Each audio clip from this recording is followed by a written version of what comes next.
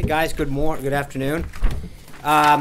We moved up the briefing a little today in deference to the President's visit to the Department of Homeland Security. As soon as he gets going over there, I'm going to wrap up. So we got a little while together, but we'll try to make sure that in deference to his remarks when he gets there, we'll wrap it up. After briefing yesterday, the President brought leaders of both parties together to discuss his next nomination of the Supreme Court. It's an incredibly productive conversation. As you can see from the President's tweets, he will announce that nomination next Thursday. The President also spoke with Prime Minister Modi of India yesterday. Unfortunately, I wasn't able to give you a readout during the briefing, so let me just let you know that during the call, the President emphasized that the United States continues to consider India a true friend and partner in addressing challenges around the world. The two discussed opportunities to strengthen the partnership between the United States and India in a broad area such as the economy and defense. They also discussed security in the region of South and Central Asia. President Trump and Prime Minister Modi resolved that the United States and India should stand shoulder to shoulder in the global fight against terrorism. And President Trump looks forward to hosting Prime Minister Modi in the United States later this year. Today, the President's focused on fulfilling one of his most significant campaign promises to the American people by making America safe again, by taking steps to secure our borders and improve immigration enforcement inside the United States. The President intends to sign 2 executive orders after observing the swearing-in of Secretary of Homeland Security Kelly. The first order is the Border Security and Immigration Enforcement Improvements. It addresses long overdue border security issues, and it's the first order in that will be to build a large physical barrier on the southern border. Building this barrier is more than just a campaign promise. It's a common sense first step to really securing our porous border. This will stem the flow of drugs, crime, illegal immigration into the United States. And yes, one way or another, as the President has said before, Mexico will pay for it. The executive order also provides the dedicated men and women of the Department of Homeland Security with the tools and the resources they need to stop illegal immigration from entering the United States. Under the Constitution, the American people get the final say who can and cannot enter our nation, and they've spoken loud and clearly through our laws. We're going to create more detention space for illegal immigrants along the southern border to make it easier and cheaper to detain them and return them to their country of origin. We're going to end the last administration's dangerous catch and release policy, which has led to the deaths of many Americans. We're going to once again prioritize the prosecution and deportation of illegal immigrants who've also otherwise violated our laws. And after these criminals spend time in prison for the crimes that they've committed, they're going to get back one-way tickets to the country of their origin, and their governments are going to take them back. The second executive order, enhancing public safety in the interior of the United States, addresses the enforcement of our immigration laws in the United States and returns the power and responsibility to the dedicated men and women of the Department of Homeland Security's Immigration and Custom Enforcement to help them enforce the law. These men and women want to enforce the law, and we're going to help them do that. Federal agencies are going to unapologetically enforce the law, no ifs, ands, or buts. We're going to restore the popular and successful Secure Communities program, which will help ICE agents target illegal immigrants for removal. The State Department is going to withhold visas and use other tools to make sure countries accept and return the criminals that came from their country. We'll ensure that these countries take those individuals back, and we're going to strip federal grant money from the sanctuary states and cities that harbor illegal immigrants. The American people are no longer going to have to be forced to subsidize this disregard for our laws. Reforming our immigration system has been at the top of President Trump's priorities since he announced his candidacy. Now, in just the first week, we're not there yet, of his presidency, the last administration will enforce the rule of law and restore value to the American citizenship, our greatest asset in the 21st century. As to the rest of the day's schedule, this morning the President started off his day in the Oval Office, carrying out some official duties. This morning he had the honor to greet now Ambassador to the UN, Nikki Haley, in his office after the Vice President swore her in his ceremonial office across the street. As one of the most respected governors in the country, Ambassador Haley has a proven track record of bringing people together, regardless of their background or differences, to create opportunities for bettering her state and now our nation. The President is pleased that Ambassador Haley, to the best of my knowledge at least, is our nation's first Indian American cabinet level officer. That's a big deal for Indian Americans throughout this country. And now she is able to get to work representing our nation as our nation's top diplomat. In just a few minutes, the President will be departing the White House to visit the Department of Homeland Security, where as I mentioned, he'll attend the swearing in of Secretary Kelly, would then be briefed by FEMA on the storm relief efforts in the Southeast, and conduct other related business specific to keeping our nation safe. Secretary Kelly has dedicated his life to protecting our country, enlisting in the Marine Corps in 1970, commanding at every level from platoon commander through the corps level and combatant command. He has a sincere commitment to fighting the threat of terrorism inside of our country and ending the dangerous flow of illegal immigrants through our borders. The President's looking forward to working with Secretary Kelly to implement his plans to restore our borders and protect our country. For everyone keeping score at home, this brings us up to 4 total confirmations of our cabinet or cabinet level appointees. And as a reminder, the Obama administration had 12 done at the end of their first week. So needless to say, we think Senate Democrats should continue to spend some quality time getting our nominations moved out of the Senate. This afternoon, the President will have his final public event anyway, by speaking on the phone with Mississippi Governor Bryant. They're going to discuss storm relief and recovery efforts underway in Mississippi and any help that the governor needs from the federal government. Today, the President also announced the appointment of an incredibly qualified team to serve under the guidance of White House counsel Don McGahn to address compliance and ethics matters. This team consists of Stefan Pasatino, Deputy Assistant to the President and Deputy General Counsel to the President, Udom Dillon, Scott Gast, and James Schultz as Special Assistants to the President and Associate Counsel. Together, these esteemed lawyers have decades of experience in political counsel, serving senators, members of Congress, congressional committees, governors, and federal agencies. The appointment of a team of this caliber at such a high level reflects the critical importance of ethics compliance to President Trump and his administration. Stefan has received the highest praise from party leaders of both sides from whom he has worked with. As former Gingrich said, no one understands the ethics process better than Stefan. And as you saw from his tweet this morning, the President is looking into various options to address voter fraud. On Thursday, he'll travel to Philadelphia for a retreat with congressional Republicans, where in addition to discussing his legislative agenda, he'll also provide an update on the actions that he's going to be taking in the next few days.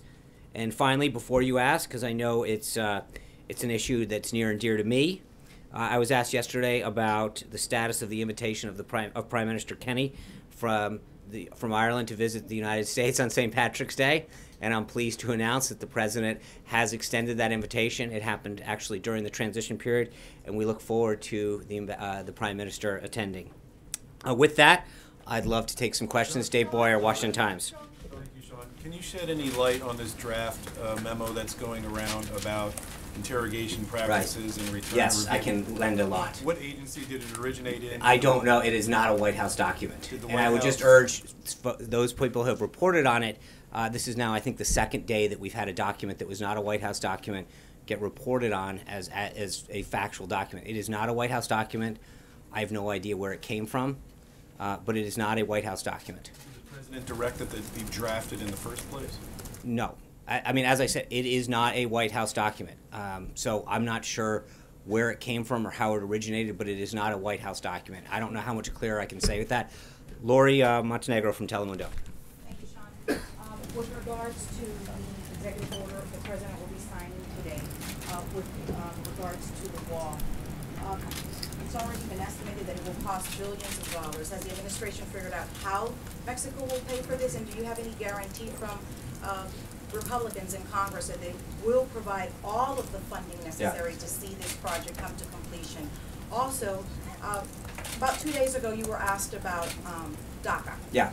And some of the dreamers, as they are known, have lots of questions regarding what is their future. Right. I mean, do they continue to apply? Those that apply for renewal, will their applications be processed? And with regards to stripping funding from the sanctuary cities, what fundings are we talking about with regards to that? Thanks, Lori. I think with respect to the last part of that first, what the executive order does is it directs the Secretary to look at ways that look at funding streams that are going to these cities of federal monies and figure out how we can defund those streams. So part of this is a directive to the Secretary to look at those funding streams and then figure out how they can be cut off. So that's what the actual order directs them to do. The first part with respect to DACA, I've talked about this a couple days. The order today doesn't specifically deal with that. We will have further updates on the rest of the President immigration agenda further in the week. But as I've mentioned before, I think the President will talk about it in an interview tonight, but his priority is first and foremost people who are in this country that seek to do us harm. And he understands, I mean, the President understands the magnitude of this problem. He's a family man. He understands. He has a huge heart, and he understands the significance of this problem. But he's going to work through it with his team in a very humane way to make sure that he understands, that he respects the situation that many of these children are in that were brought here. But his priority with respect to immigration is first and foremost making sure that people who are in this country that are seeking to do us harm or have committed a crime are at the forefront of that. Francesca Chambers. The border and the wall, and has the administration figured out Oh, how I'm sorry. Mexico will pay for it? And No, I think the President's working with Congress and other folks to figure out opportunities for that to happen. There are a lot of funding mechanisms that can be used. At this point, his goal was to get the project started as quickly as possible using existing funds and resources that the department currently has, and then to move forward and work with Congress on an appropriation schedule. But, you know, again, we're here at day 3. It's an issue that he has brought up several times with Congress in terms of making sure that we understand, that they understand the need to make sure that that's included in the appropriations process. Francesca. Thank you, Sean. Could you give us a little bit more of a readout of yesterday's meeting with senators about the Supreme Court justice nominees? How was that list received specifically by Democrats? And has the president whittled it down to 3 names or 1 name as we're hearing? The president is not wielded it down, at least not to the extent that he's willing to share with us. Maybe in his mind he's got that going, but he's going through the process. He had a very constructive and productive conversation with Senate leaders yesterday about the advice and consent role that they have, getting their ideas, the principles that they expect, and he was sharing with them the qualities and values that he expects in a judge to serve on the Supreme Court. I'm not going to go further than that, but I would just say it was a very productive and constructive meeting. Eli Stokels. Last night, National Park published tweets that were scientific facts about climate change. And then those tweets disappeared shortly after there. So I'm wondering if this White House had anything to do with that, and if there's a broader, as has been reported by some organizations, if there is a broader mandate going out to federal agencies about halting speech coming from those agencies. No, there's nothing that's come from the White House. Absolutely not. I think in some cases, I know in the Park Service, for example, over the weekend, somebody an unauthorized user had an old password in the San Francisco office, went in and started retweeting inappropriate things that were in violation of their policy. And they've directed, I mean, so that, again, remember, I know this happened in the EPA is another example of, I think, some social media contact. The EPA actually violated the Anti-Deficiency Act and the anti-lobbying bans, I think it was a year ago, during the Obama administration, and inappropriately marketing some policies of President Obama. And I think there's a couple of these agencies that have had problems adhering to their own policies. And I would refer you back to them as to why those things are happening, but I know that they are taking steps in both of those 2 cases to address inappropriate use of social media. Yeah. Thanks, Sean. Has the president reached out to Mayor Emanuel or any Chicago law enforcement authorities to discuss the concerns that he expressed in his tweet last night? Well, he met with Mayor Emanuel during the transition, expressed to him his support for the city, the need to deal with the crime and the killings that are occurring in Chicago. I think when President Obama was speaking his farewell address the other day, 2 people were killed the same day that the president was in his home city. And I think the president-elect at the time extended his support to Mayor Emanuel to say that the resources of the federal government are here for you. To the best of my knowledge, that return call for help has not occurred. Yeah, John. John, if I may John ask Roberts. about Lynn, I will get to you, but but that was very, very enthusiastic, and I appreciate it. You're getting an award today. John. Speak up, Lynn. For the record, I very much appreciate and respect Lynn. You mentioned this morning, and the President's brought this out in the news again, that he wants to launch an investigation into voting irregularities in the 2016 election. Yet, Not just to be clear, not just in 2016. I think in terms of registration, where you've got folks on rolls that have been deceased or moved or registered in 2 counties, this isn't just about the 26 election. This is about the integrity of our voting system. and there are studies that back up what he tweeted out this morning to suggest that people are registered in multiple states Right. and that people who were dead are still on the rolls. But attorneys who were representing the President-elect during the recounts in several states emphatically stated, quote, all available evidence suggests the 2016 election was not tainted by fraud or mistake. So how do you square those two things? Well, I think there's a lot of states that we didn't compete in where that's not necessarily the case. You look at California and New York, I'm not sure that those statements we didn't look at those 2 states in particular. I mean, as the President has noted before, he campaigned to win the Electoral College, not the popular vote. He campaigned in places like Iowa. He campaigned extensively to win Maine 2. And I think if you were campaigning to win the popular vote, you don't spend it, with all due respect to my brethren in New England, you don't spend a ton of time in Maine 2 to get that one electoral vote.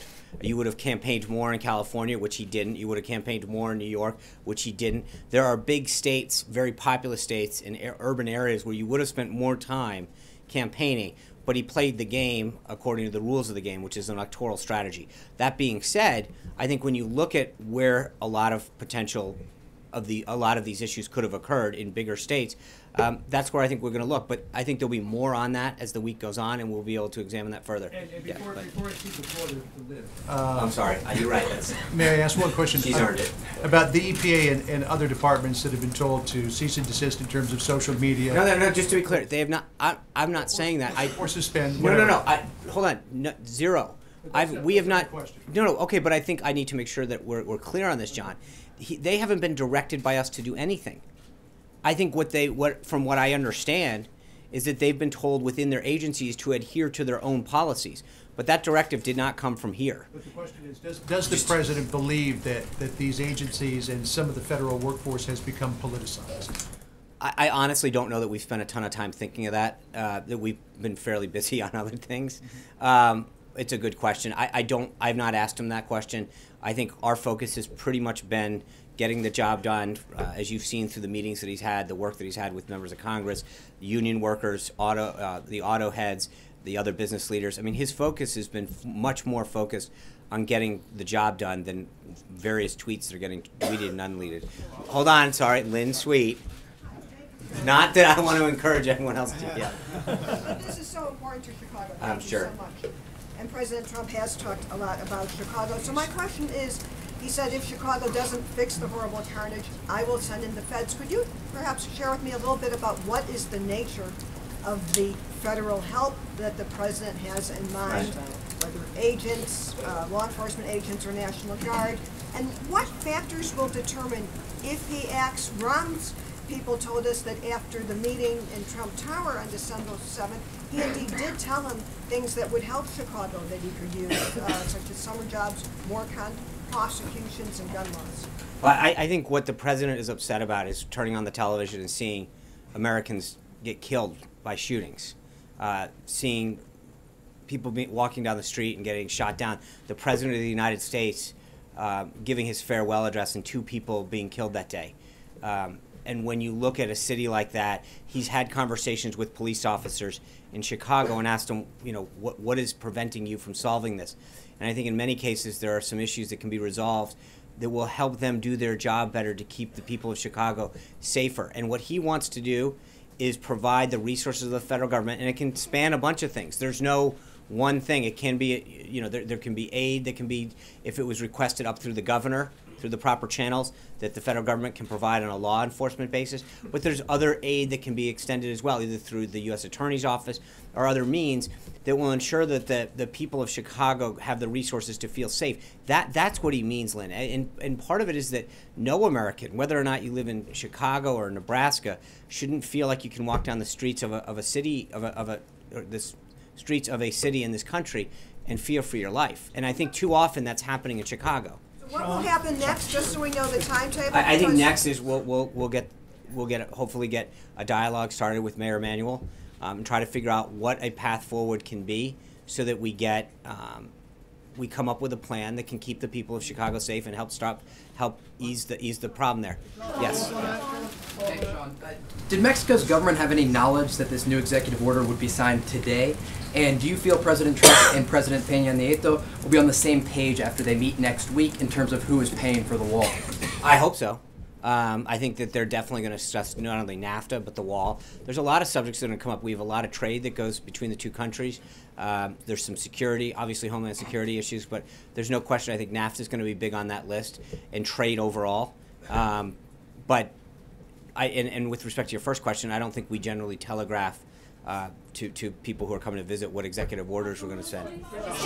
Kristen. Sean, thank you. A couple of questions. Yeah. I want to go back to that draft executive order that would undo some of the restrictions for handling detainees. Has the president seen that draft EO? I'm sorry, the one that he's Has signing? he seen it? No, the draft executive order that would undo the restrictions on how to handle detainees. I guess I'm having a hard time. You're asking me if a document that's not a White House document he's seen. I don't believe, to the best of my knowledge, and so I would ask. This is the second day in a row we're getting asked about documents that are floating around, and people saying, and frankly, reports being published attributing documents to the White House that are not White House documents. And I haven't attributed. No, to I'm White not House saying you. either, but I just I, do you know if he's seen it? to the best of my knowledge, he hasn't seen it. I think he's got a lot of other Since things. it is floating around, Hold on, I have a couple more questions. Since You get it one is- more. Let's since not it get is- greedy. I have two more. Since it is floating around, Okay. is he considering Kristen, bringing don't- back this is a- black sites and I'm not going waterboarding? to start answering hypotheticals about documents that are floating around. That's a ridiculous. You're basically. considering Okay, those Kristen, we're going to end this right now. Okay. Hunter Walker. Thank you. Sean. Hunter, The thank you. president is reportedly going to limit access to the country for visa holders and refugees from Iraq, Iran, Libya, Somalia, Sudan, Syria, and Yemen. Will he be taking any steps that will affect people from those countries who are already here, including perhaps registering them or beginning deportations? I think we're going to have something. I mean, look, the president's talked extensively about extreme vetting today, and you'll see more action this week on keeping America safe. This has been something he talked about in the inaugural address. He talked about in the campaign. As we get into that implementation of that executive order, we'll have further details. But I think the guiding principle for the president is keeping this country safe and allowing people who are from a country that has a propensity to do us harm, to make sure that we take the necessary steps to ensure that the people who come to this country, especially where areas that have a predisposition, if you will, or a higher degree of concern, that we take the appropriate steps to make sure that they're coming to this country for all the right reasons. And I think we'll have further information on that back later this week. Regarding the fraud investigation, what's the ultimate goal here? And essentially, isn't the president questioning the legitimacy of his own election? No, I think that the question, look, voting is the most sacred right that we have as Americans. This is it's the hallmark and the foundation of our democracy. And to ensure that we know that every person's vote counts equally as the next citizen is probably one of the greatest things that we can do. So balance is already in place. Part of the reason we need to do a study is to make sure, look, I don't want to start throwing out numbers, but there's a lot of people that are dead. They're on rolls. There are people that are voting in or that are on the rolls in 2 different states, sometimes in 3 different states. I think taking the necessary steps to study and to track what we can do to both understand the scope of the problem, and then secondly, how to stop the problem going forward is something that's definitely clearly in the best interest. John Gizzi. Thank you, Sean. 2 brief questions. First, Congressman Todd Rokita of the Vice President's home state of Indiana, himself a former Secretary of State, is the father of that state's voter ID law, which went to the Supreme Court. He has long advocated other states following the Indiana example, all states adopting voter ID. Right. Is that something the president would get behind to achieve? Yeah, his look, I think the president's #1 goal is to make sure that Georgia is another great example of a state that implemented a very successful voter ID program. And I think that's what the president's, one of several things. But the first step is for him to get this, I don't want to call it a task force yet because it's not there yet, but this effort underway that can look at the scope of the problem and then John, maybe make some recommendations, and maybe it is voter ID in states. But right now, we've got 50 states and the territories that all have various different IDs, and I know that there's some compliance issues to make sure. But part of that is to figure out the extent of the problem. In some states, what it takes to get a driver's license might be an issue, and but I think we have to understand where the problem exists, how deep it goes, and then suggest some remedies to it. But right now, to sort of prejudge the process would sort of get in front of the whole need to have it. Paul Bedard. I have a second question.